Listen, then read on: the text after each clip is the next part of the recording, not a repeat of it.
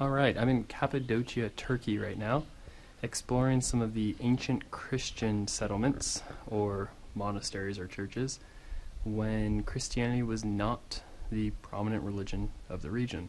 So what you see is actually many of the small Christian communities had to create their churches in these cave-like structures so as to kind of remain out of the sight of those in power, namely the Romans.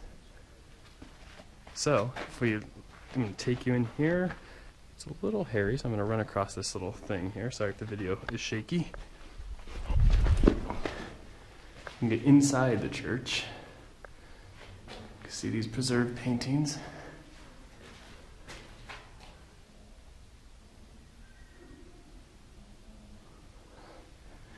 And we have the main area here.